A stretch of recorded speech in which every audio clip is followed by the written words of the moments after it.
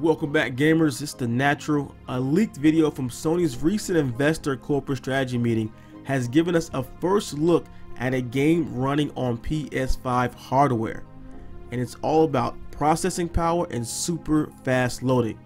The game in question is a PS4 title, Spider-Man, with the video cutting back and forth between PS4 Pro footage of the game and work in progress video of the same title running on next generation hardware. The difference is significant, to say the least. As you can see for yourself in the video, loading that takes over 8 seconds on PS4 Pro takes under a second on next generation hardware that'll make up PS5. Now, if you've been following the PS5 hype, and I've done a video on this previously, you would know this matches up with the technical details that were provided by Mark Cerny in an interview with Wired Magazine. In that interview, we learned about PS5 support for ray tracing and 8K HD TV resolution, but also its boost to loading speeds across the board. And this is the aspect that Sony showed off to investors at this event.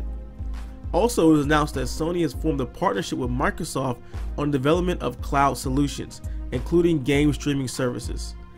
Now, Stadia from Google was announced earlier this year, so this sets a game of consoles. So who will rule the future cloud-based gaming world?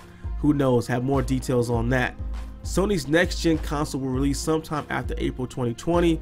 Check out my previous video on the PS5. I will link it below. And moving right along, EA and DICE have released some videos showcasing new hair rendering techniques that have been implemented in the Frostbite Engine.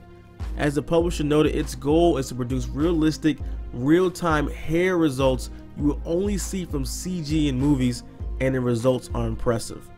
These videos give a glimpse into how Frostbite powered games will look like, as EA and DICE will aim to provide these new hair rendering techniques in their upcoming next generation games. The videos show dynamic changes to hair melanin and smoothness, and dynamic change in artificial coloring of the hair, as well as the volume of it. EA and DICE will release more videos these upcoming weeks regarding next generation capabilities of the Frostbite Engine, so stay tuned. Looks really good, graphics look good. I don't think EA's problem has ever been graphics, so will these help them make better games? I guess we'll see.